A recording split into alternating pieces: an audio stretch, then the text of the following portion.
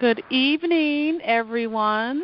Hey. Happy Monday evening to you on our final wrap-up days of summer. It's August 1. Can't believe summer is Don't talk about it. It's not coming to be enjoying every day in Jesus' name. We're excited that you're with us tonight. Of course, this is the Espresso Faith Bible study. We meet and connect along with God every Monday, 7 o'clock p.m. Eastern Standard Time.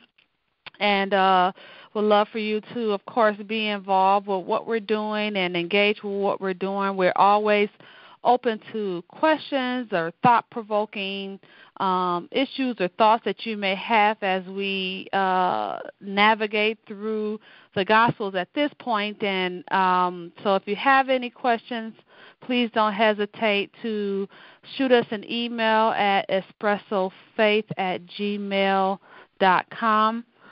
You can also listen to replays of our Bible study on Spreaker.com and just do a search for Espresso Faith, and you'll see all of our recorded Bible studies. And we believe and agree that they will be a blessing to you and your family, just as they have been for all of us that have been with this Bible study for some time. So we are at the point where we are nearing or closing chapter 12 of Matthew, and I know that there were a few unanswered things or unresolved things that we needed to kind of touch on before we pull out of chapter 12 of Matthew, and then maybe we will get into 13 tonight, but we will trust Holy Ghost to do what Holy Ghost does in Jesus' name. So I'm going to just open up with prayer, and then we'll dig into the Word. Heavenly Father, we glorify you and thank you and worship you and honor you. We rejoice, Father, for who you are and all that you have done and all that you continue to be in and through us, and as well as on this earth, in this nation. We pray, Father, for all that you have preordained for us to do as it relates to Espresso Faith Bible Study.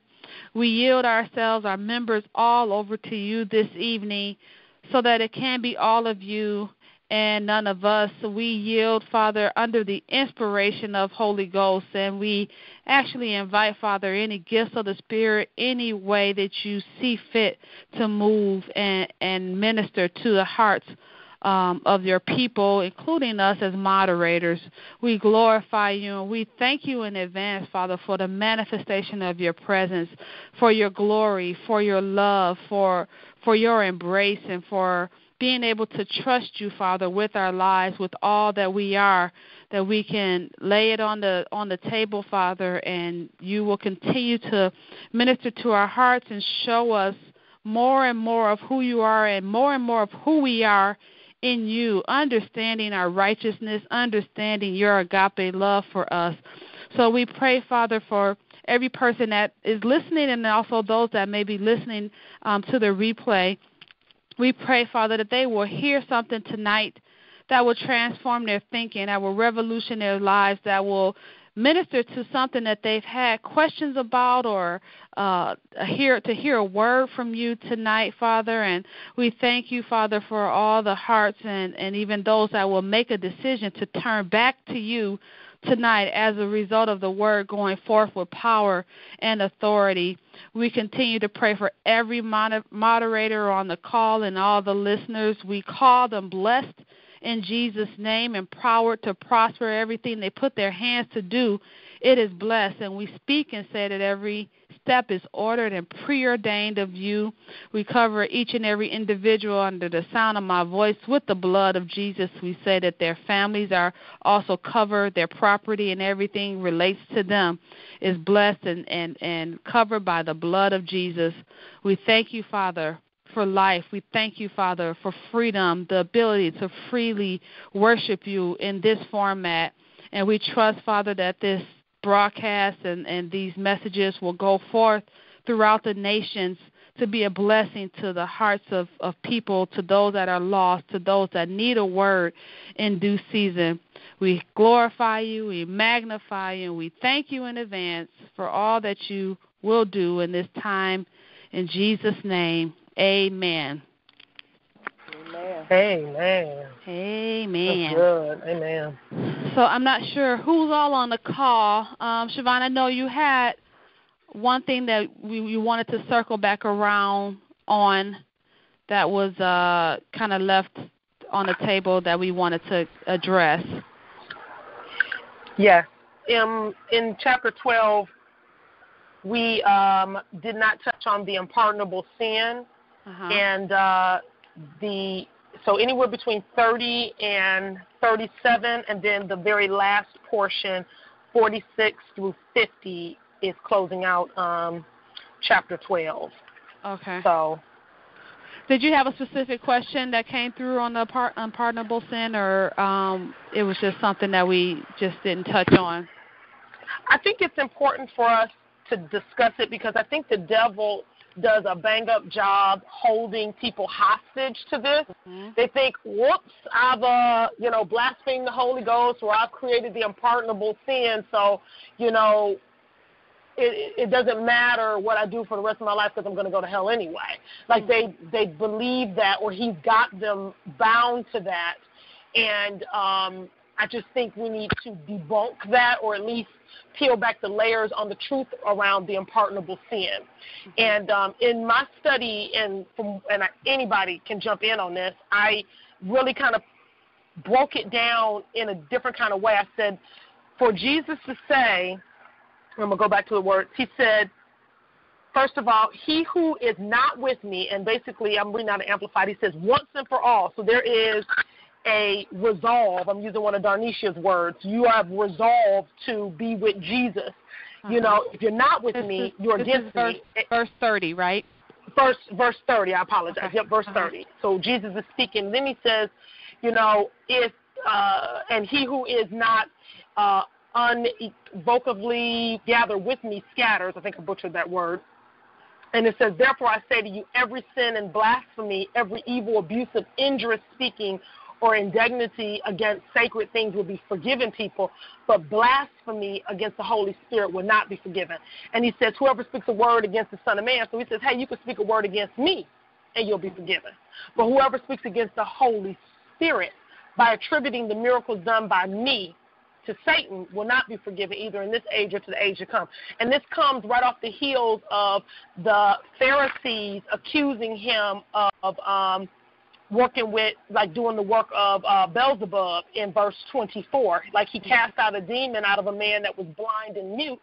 And he said, hey, they accused him of working in operation with Satan. And he said, hold up. And he rebuked them on the spot.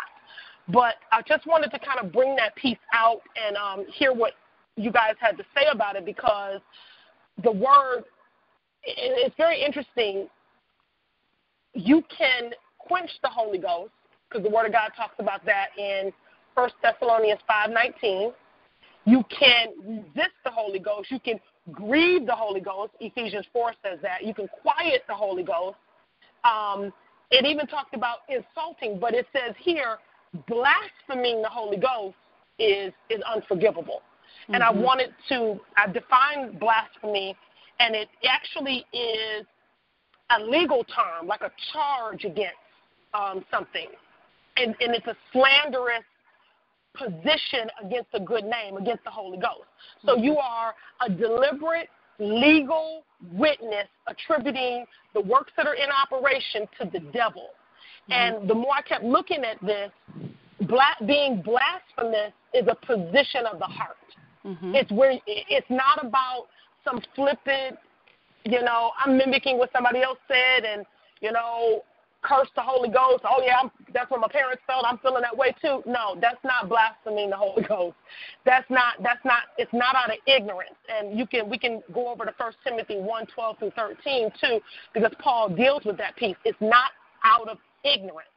But if you are coming from a legal witness, there's a deliberate position of the heart that you are attributing what the works of Christ or blaspheming the Holy Ghost, this right here is unforgivable. And, I know that in previous teaching that I've been a part of, it was always referenced, if you want forgiveness and want to be reconciled back to God, that's a pretty good indicator that you haven't committed the unpardonable sin. Mm-hmm. So that's kind of like a good basis start there. But I'll let someone else speak on it. Yeah, I think I was looking at it along the same lines. Like you're making a conscious decision to just say, the Holy Ghost is not real or whatever it is that it may be. But I agree that it is something deliberate, on purpose. I mean, I have had people that have had experience, with Holy Ghost, Bible evidence of speaking in tongues, and have literally said it's not real, that have reverted back and said it's not of God, and based on whatever teaching that they have been exposed to. And I don't know how, after you've experienced that level of intimacy with God, how you can just go back, how you can just say that it's non-existent. And I think that it's along those lines as well, even for a person that has had an experience with Holy Ghost or had an experience with a lifestyle of the Bible evidence of speaking in tongues, and then saying, no, it's not real, because to me it's so intimate, it's so personal. But I would say that it's along those lines as well, where you are making a on purpose conscious decision to say this don't work or this is not real for whatever reason. It's interesting what you just said, Darnisha, because I personally question people's quote encounter with Jesus when they can taste and see and then back away from it. You know what I mean? Like anyone who really, really, really has experienced Jesus, there's no coming back off of that. Like you understand what I mean? I understand that the devil does a deception work, and he'll introduce something in the midst of that, or come to test what you say you believe. But I just really, for you to just completely walk away from the things of God, I have a challenge wrapping my mind around that piece. Yeah. So I have a question. I'm sorry. Go ahead. Yeah, go ahead. Hi, Sherry. So I have a question. Hey, how are you guys doing? Good. Hey there. So, do you think any element of this is left to this is blasphemy against the Holy Spirit, this is unforgivable, but Jesus is still walking the earth and he has not fulfilled the prophecy yet. He hasn't died so that grace can come. So do you think any part of this is being stated as this is current state, not future state? Like, you know what I'm saying? Maybe while he was walking the earth, there was no way that he could, while I'm on this earth and you start going off on the Holy Spirit, basically you ain't going to be forgiven. But, under grace, does this condition change under grace, or this is the principle? Sherry, that's an awesome question, because, you remember I referenced 1 Timothy 1:12-13? I'm going to read it real fast, because this is Paul speaking, and he says, "And I thank Christ Jesus our Lord, who has enabled me, for that he counted me faithful, putting me into the ministry," verse 13, "who was before a blasphemer and a persecutor and injurious, but I obtained mercy because I did it ignorantly in unbelief." I still believe it goes back to what I was saying around the position of the heart. And he said that I was able to obtain mercy, even though I did these things, because I was ignorant in the unbelief. You understand what I mean? It's people who, it goes back to that legal part of being deliberately slanderous against the Holy Ghost. You see it in full operation, but your heart has been waxed completely dark and cold that you'll contribute that, what you've seen, to the devil. That's, I don't know anybody who's done something like that, but I'm sorry, what was that?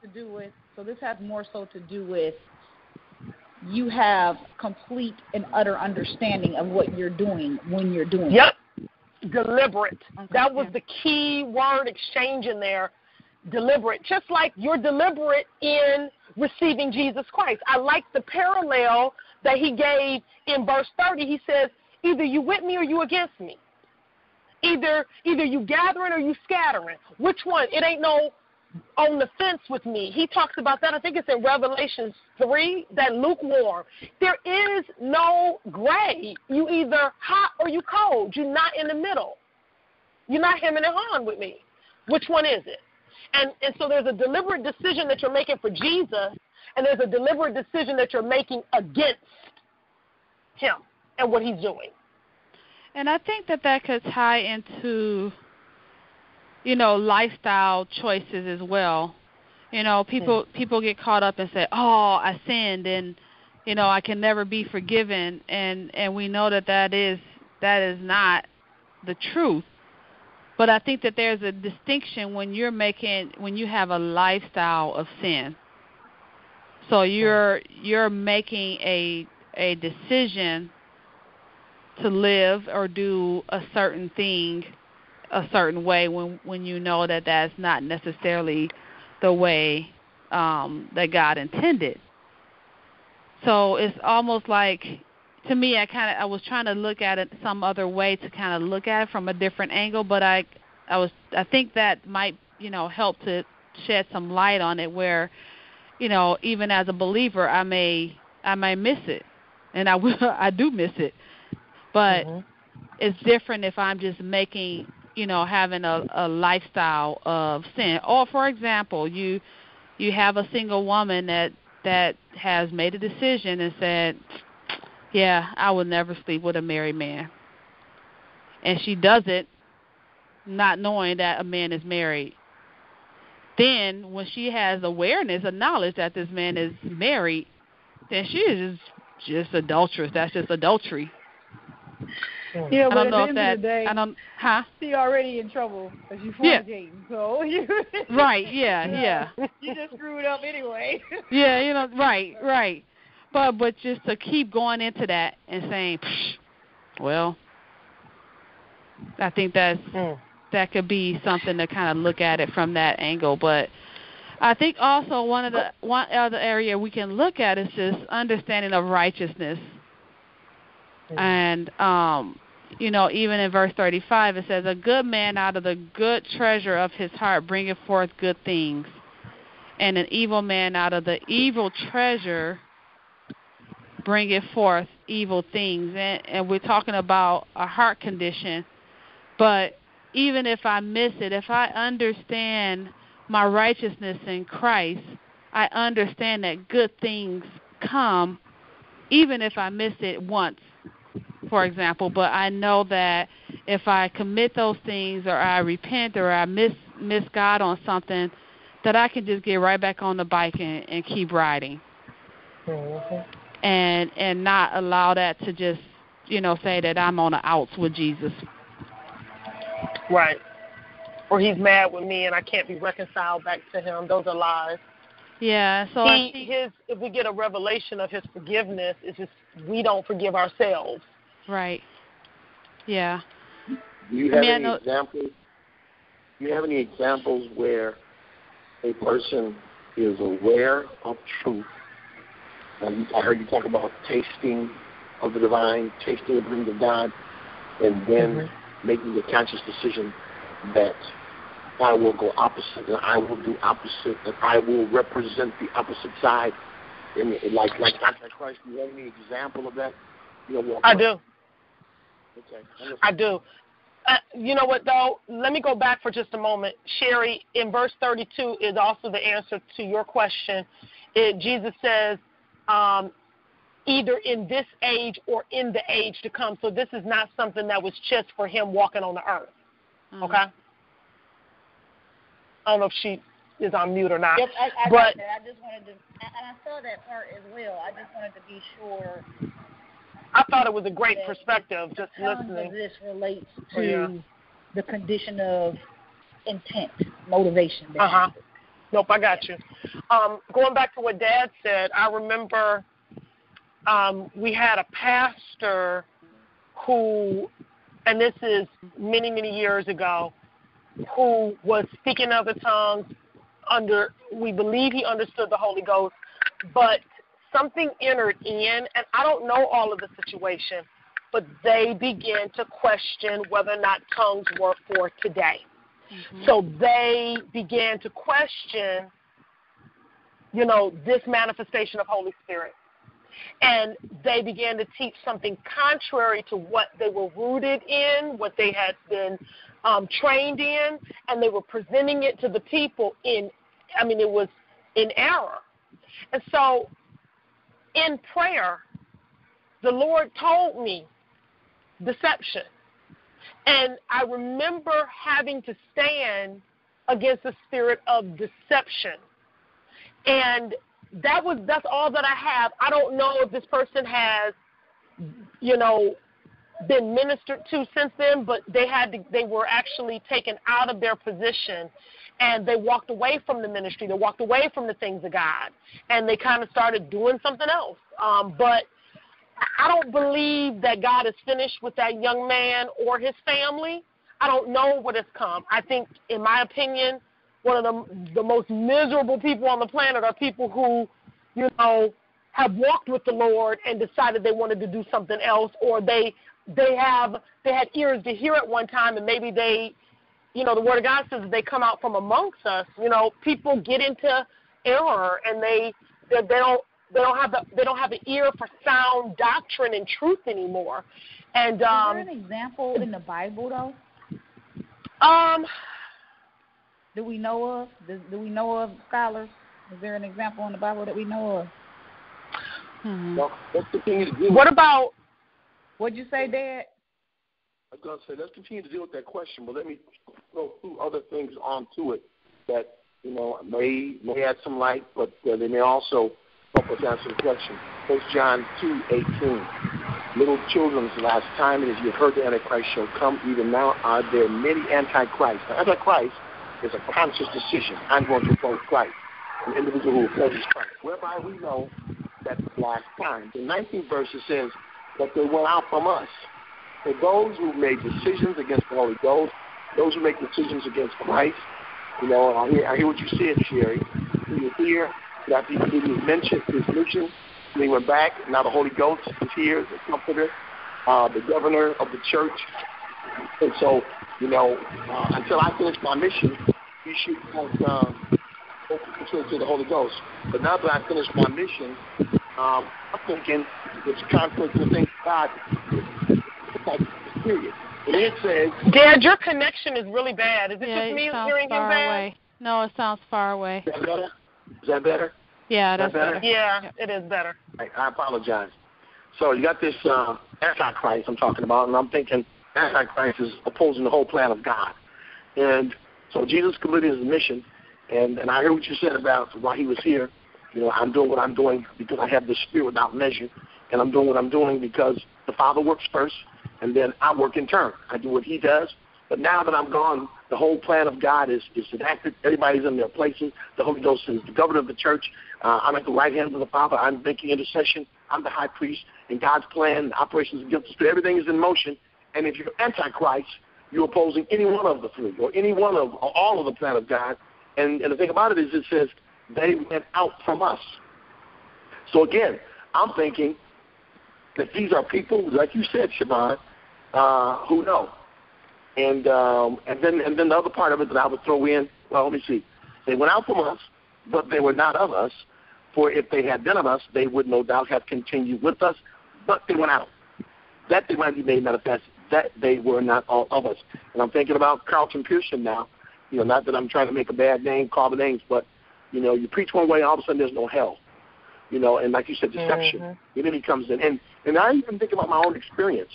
In 1975, seeking Holy Spirit, having people who would minister Holy Spirit to me, but actually ministering it out of a superstitious kind of traditional, mythical kind of fashion, rather than use the Word of God, which indicates we receive the promise of Spirit of faith. And talking to my former college associates about Holy Ghost, and then they begin to share with me, saying that their experience with Holy Ghost and with speaking in tongues. Okay, we'll go to that. And one guy flat out said, I did all that. I went that way. I tried all that. We did that in high school. You didn't know what we were doing. We're speaking tongues in high school. There's nothing to it. And even close home and family relatives, people were along a certain course, but now you talk to them and it's like, that ain't real, is it? Oh. And so part of me says, the reprobate mind, the Antichrist, the conscious decision at some point that I'm opposing this, I'm opposing, God manifesting himself with people, in these certain ways. And I'm thinking, isn't that where that reprobate mind comes to?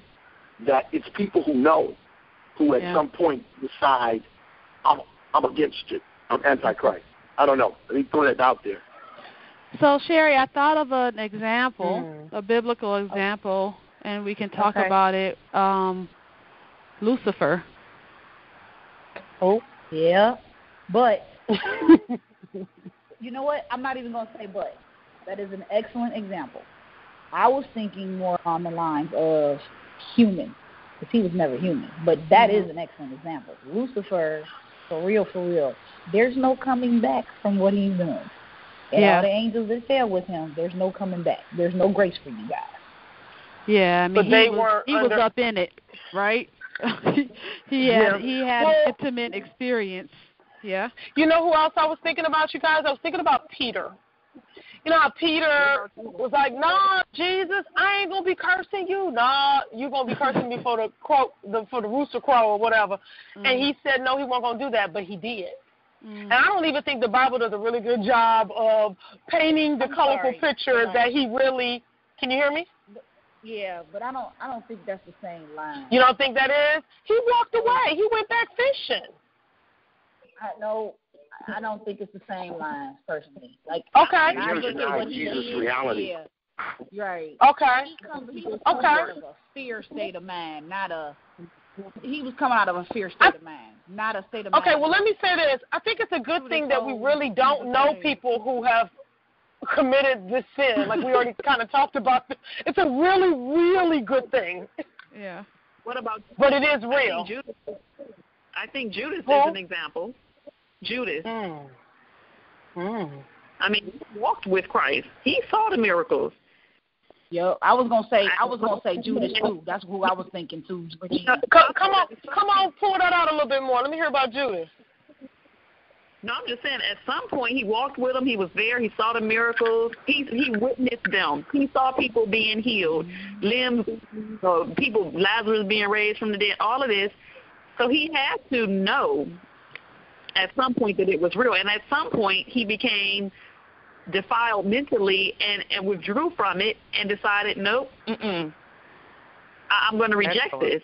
Which is why it says, he was sorrowful afterwards and he killed himself. But, it's not to say, I don't know. I just think that's probably the closest example that I can think of that's, in the Bible. But was Judas a fulfillment? Was Judas a fulfillment of Scripture? He was, but it still happens. Yeah. And I know that we had talked about this with Judas before when we were. I can't remember what chapter we were talking about this with, but we were talking about the fact that Jesus knew that he was his betrayer, and yet he still, kept giving him a chance because he wanted him to have an opportunity. But I think he's about the closest that we have to reprobate mind. Yeah. Well, I think we got a better example.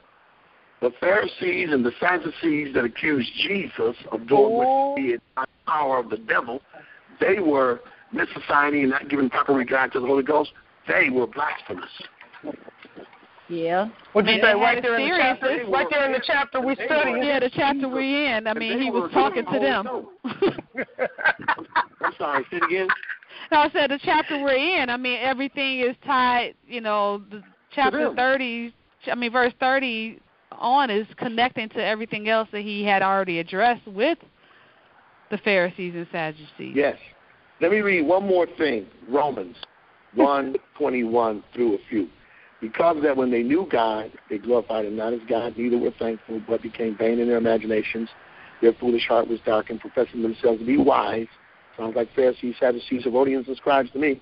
They became fools and changed the glory of the incorruptible God into an image. We with Moses, we with Abraham, changed it into a corruptible God, the uncorruptible God into an image made like corruptible man, and to birds and four-footed beasts and creeping things. Wherefore God also gave them up to uncleanness through lust of their own hearts, to dishonor their own bodies between themselves.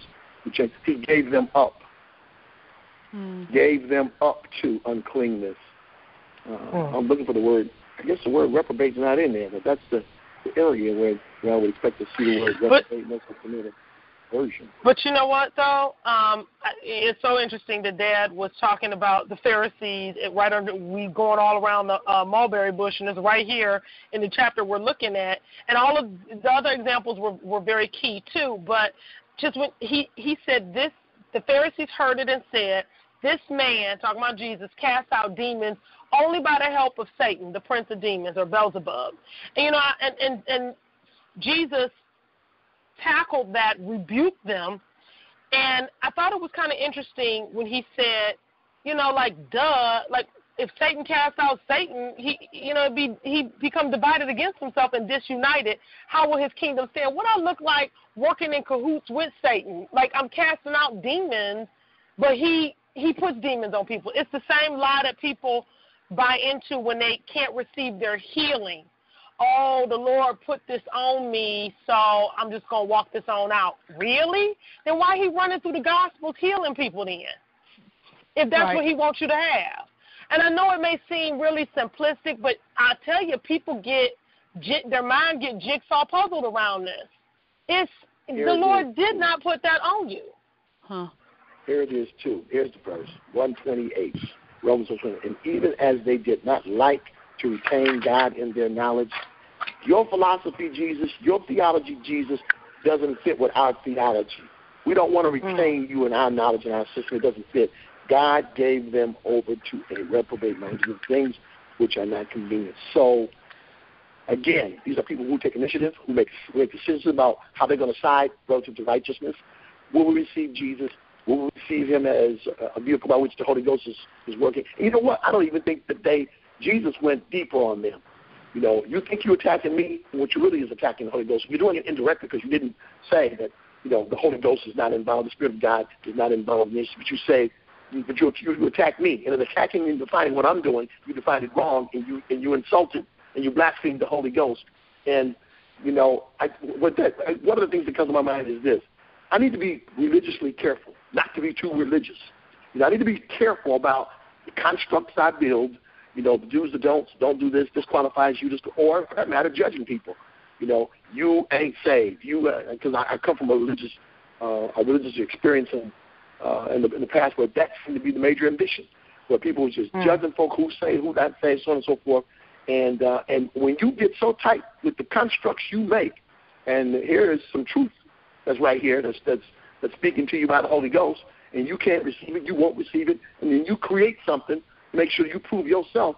You got to be careful because you may be fringing on the board, on the edges, on the fence of being a blasphemous individual who will not receive the truth of what God is doing by His Spirit because it don't fit your religious construct. This is actually fits right into chapter 13. Not that I'm going to jump ahead, but I do want to point out in verse 15 of chapter 13 where it talks about they closed their own eyes in their hearts. They made a decision to not receive and not believe, even though they knew the truth. So just wanted to point that out. That's good. Yeah, I think that puts a nice little knot on that, or a bow on that.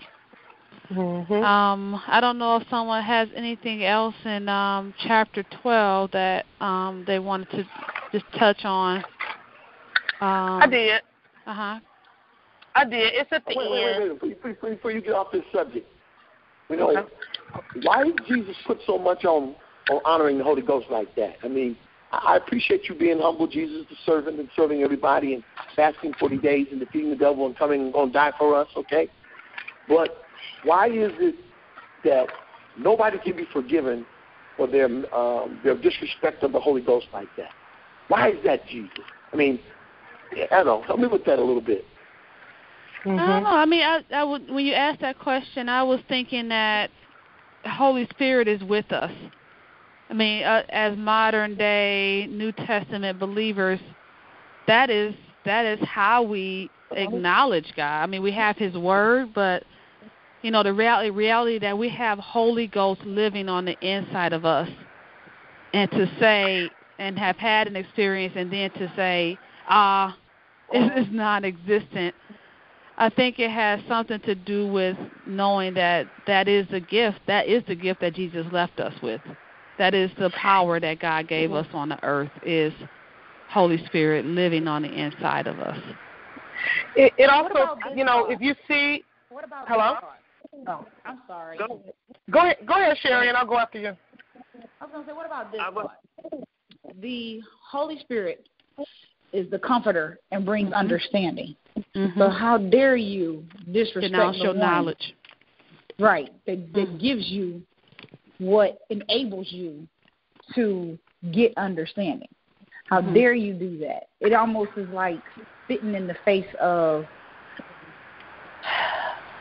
there's no one on the earth that I could compare it to, but it's like it's just spitting in the face of what has been given to us, as Darnisha said, as the gift, but it's the power, it's the God-given power, and you're basically spitting in that type of comfort, that type of understanding. It's so disrespectful. It's just like, it's terribleness. So it's not it's not a dispute between two friends who just have a misunderstanding. I may have said something in the Holy Ghost, and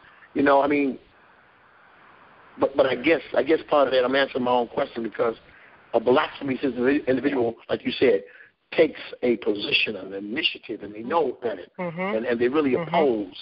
Mm-hmm. What's also coming to my head is this: it's what God is doing in the earth now. Mm-hmm. And it's how He's doing it. I look at my Holy Ghost, and so you're disrespecting God. Period. It's like that. I'm going to do what I want to do, and I know what's right, and I don't care, so I'm going to spit in your face because I choose to do completely opposite of what you're doing, even though I know good and well that this is the truth. Yeah. Lifestyle. It's awful. It's an awful thought, and it's one situation that comes to my brain of this, like a personal situation that comes to my brain. Like, you deliberately walk into the church doors with, another woman, and you're married to another woman, and like nobody in the church does nothing. Like, you're spitting in God's face, and you know you're doing it, and you don't care. That's how it is, like that. Yeah. Well, the measure of it is it measures that wrong. Okay, on the wrong scale. That it measures it's obvious that's opposing the things that ought to be. Yeah, all right, I think it's that level. I'm done with it. I'm sorry. It's that level. The more ugly you can paint it, it's that probably times P. I think it can be more simplified. So. Hey, I agree. I'm just saying. I but I think sometimes, as Siobhan, I think I hit on earlier, sometimes people are just hurt, and in their hurt, they reject God because they don't understand, and they think that God is the cause of their hurt. Mm-hmm. And Jesus is the one that came to heal the brokenhearted. And, part of us being fragile as human beings and even being susceptible to pain and hurt is to show us that, is to actually draw us closer to God, the one who can heal us, who can heal our brokenhearted, who can mend us. and to show us that, we're weak apart from him. But instead, people get hurt and they become callous and they reject God.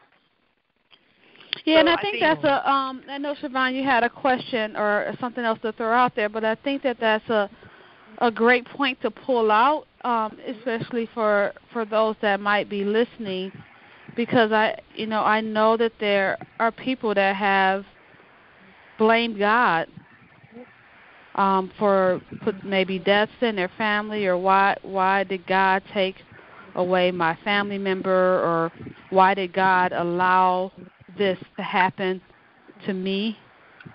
And all they know, and they just resort to, anger with God. And I agree, Regina. I think that's how some of this turning away of Holy Ghost happens as well. And, for us to clarify that God is love, and God can't be love and hate. And there is a presence of... How much of this, like the topic that we're on right now, where people experience hurts and all that stuff, how much of this is really just lack of understanding, lack of faith, versus deliberate, I know the truth? You know what I'm saying? Mm-hmm. You know what I'm saying? Like, I think I look at this as like two distinctive lines. Like, I get people can turn away from God because they're hurt and they don't have an understanding. And that comes from immaturity. Immaturity in Christ. Or lack of teaching, or... Yeah, or lack of teaching, okay, so I think that these people, and you could fall into or you weak-minded or what have you, and the enemy can step in and you in this place and you denounce God because you don't have an understanding, or you haven't been taught properly, or what have you. But then I think this category that deals with this blasphemy and reprobate mind is there's no confusion. I think that people get upset, they get hurt. Why, God? Why me? I mean, I've even said, to the Lord, you sure enough have to have a plan that I don't have a clue about, because I don't understand why I keep getting attacked in my body. But I don't blame God, because I have faith. I know that there's a plan for it. I know that the reason I'm going through it is because I can handle it. I know that the reason I'm going through it is because there's a testimony on the other side of it. I know that the reason I'm going through it is because I can't handle it and somebody else can.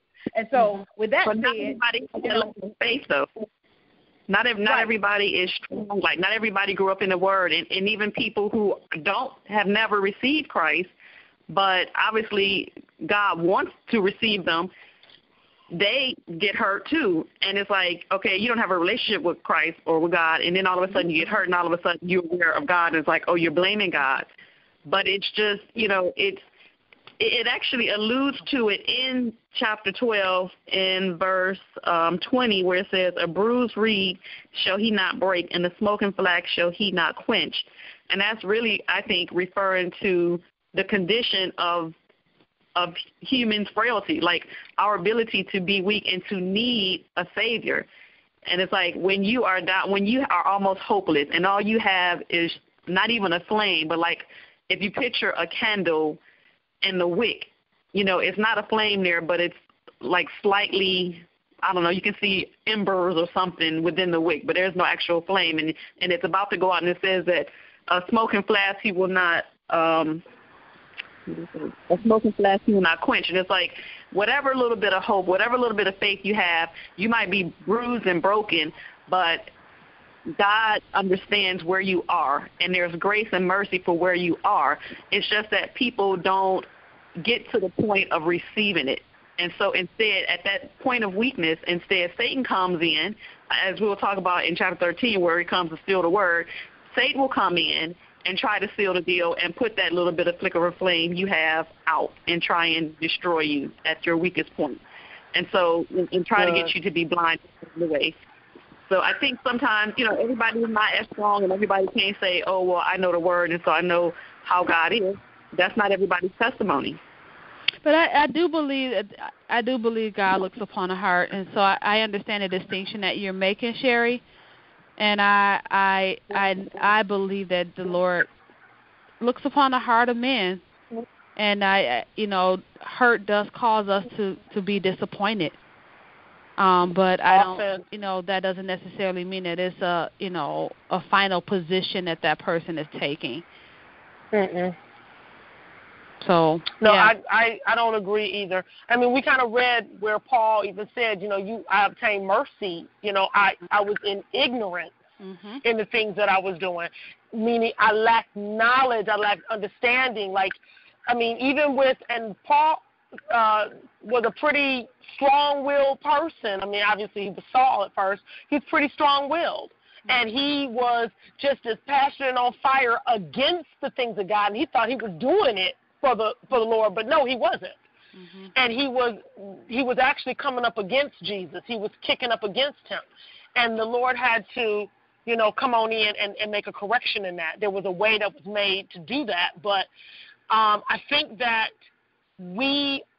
that's why it's so important for us to be sensitive to the Holy Spirit when you're dealing with people who are blinded. They have been sitting under poor teaching or have been receiving erroneous information regarding the gospel, regarding Jesus.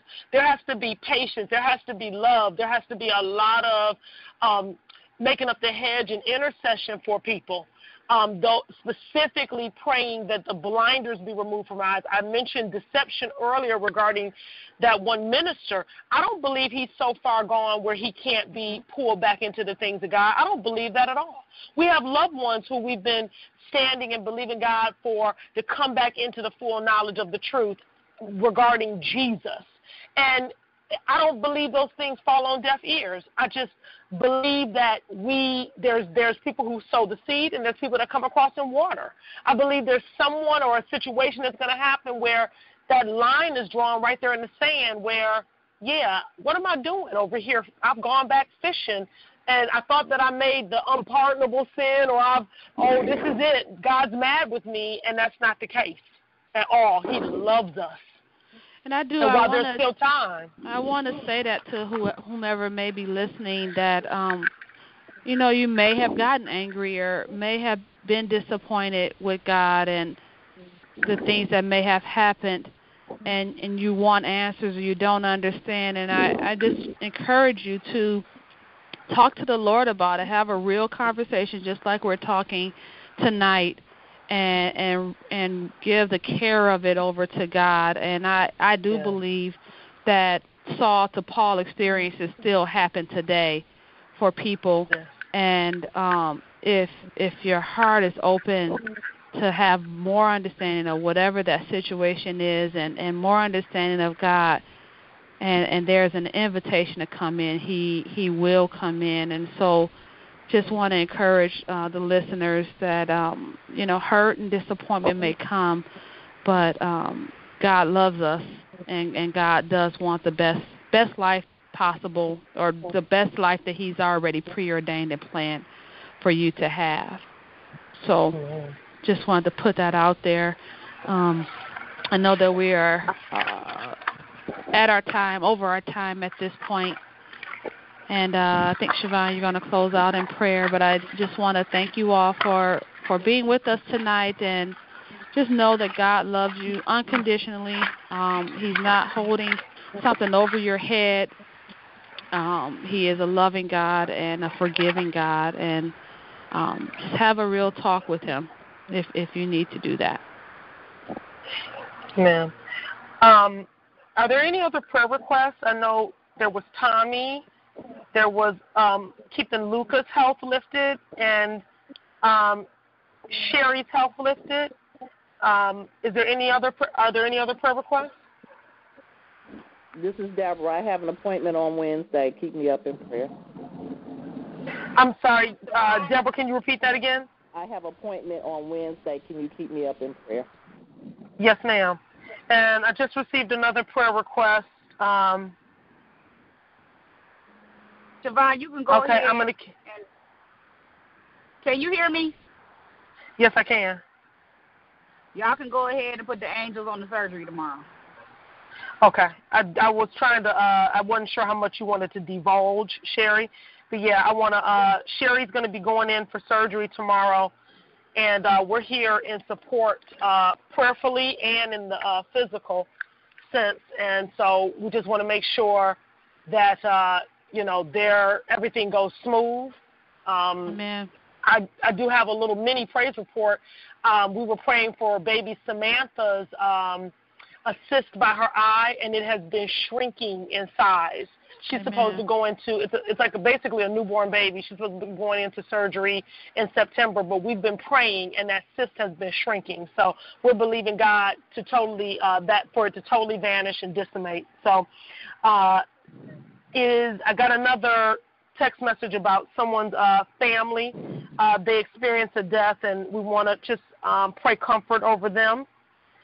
Do I have everything? I think so. I think you got everything. Okay. Okay. Yeah. I need to lift myself up. I had an allergic reaction yesterday. It was terrible. It's awful. I'm still kind of dealing with it today.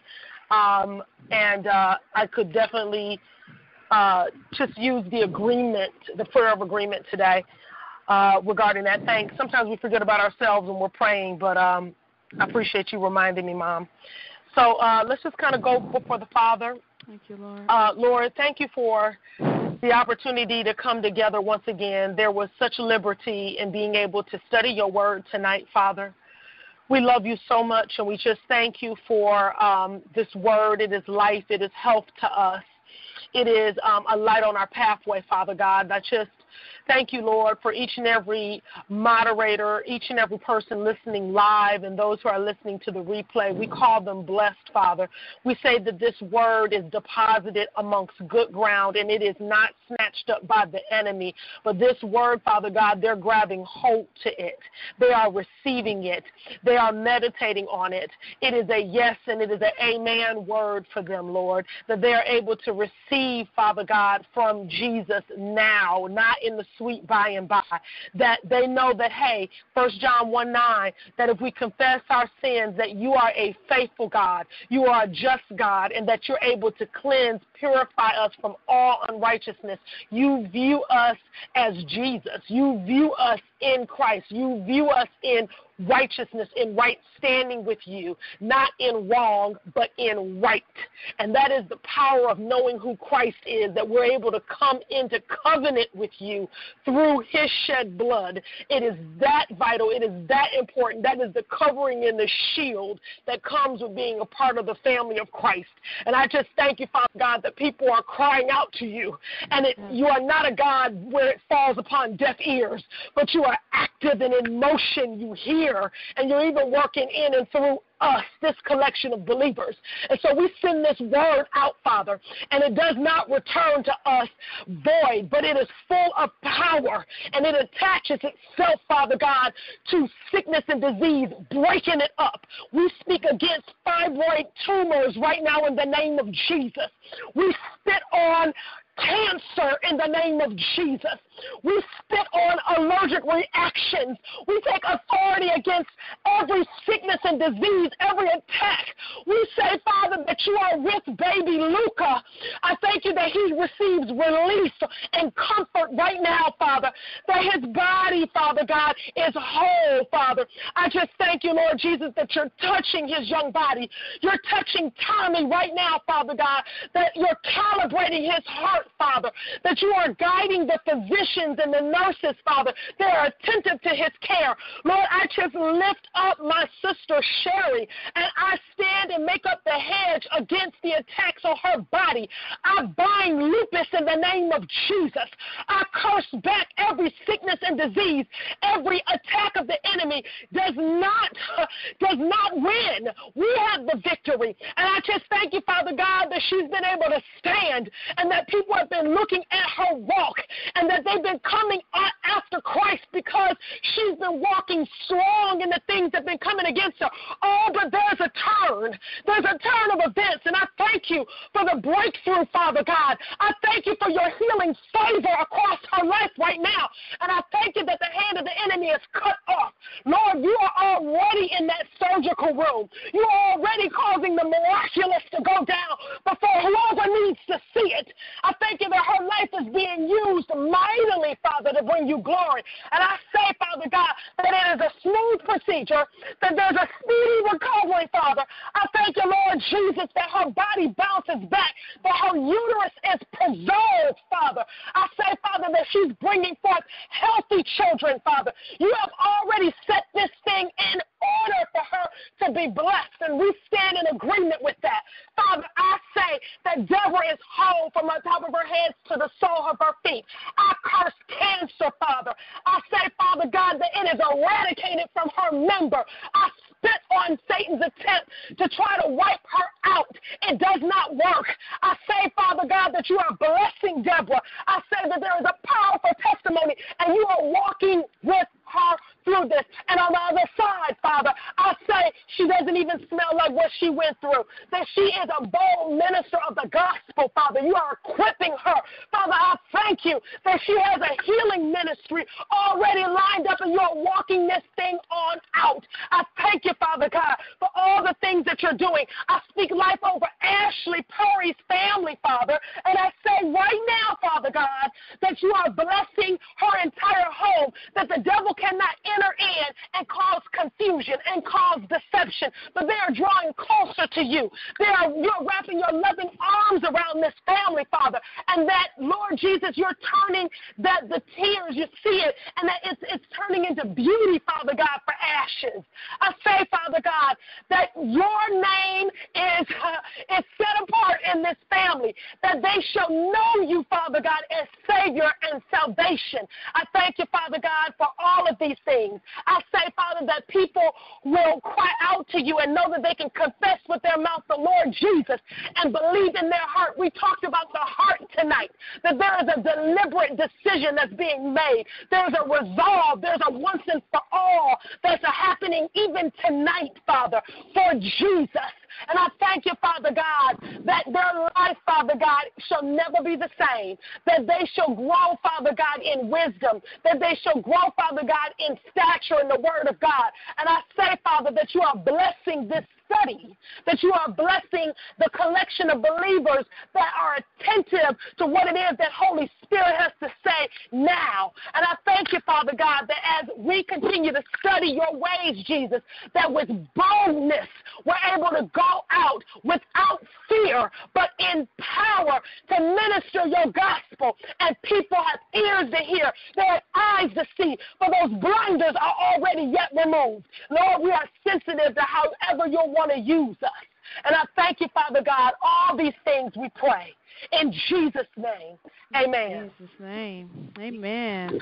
Amen, amen. God bless you all. Again, if you want to hear the rebroadcast, you can go to Spreaker.com and just search Espresso Faith in the search box, and you will pull up all of our previous lessons. We love you. We thank God for you, and look forward to the testimonies next week. Have a wonderful week. And, I just want to make one last comment. Yeah, go ahead. I know we're done, but Satan, there are lots of testimonies of people who have been high-ranking satanic worshipers who have turned their life over to Christ. And if there's anybody listening and something that you're dealing with, it is not the unpardonable sin. That is something that you can be delivered from. Amen. You don't worship God, get saved, and go to heaven. That is not the unpardonable sin. So I just wanted to point that out. The unpardonable sin is very specific. It's blaspheming the Holy Ghost. And that's it. Amen. It's out there. Amen. Amen. Amen. God bless that you is all. correct. Thanks for that, Regina. All right. Good night. Good night. Love you all. Love you. Bye-bye. Bye.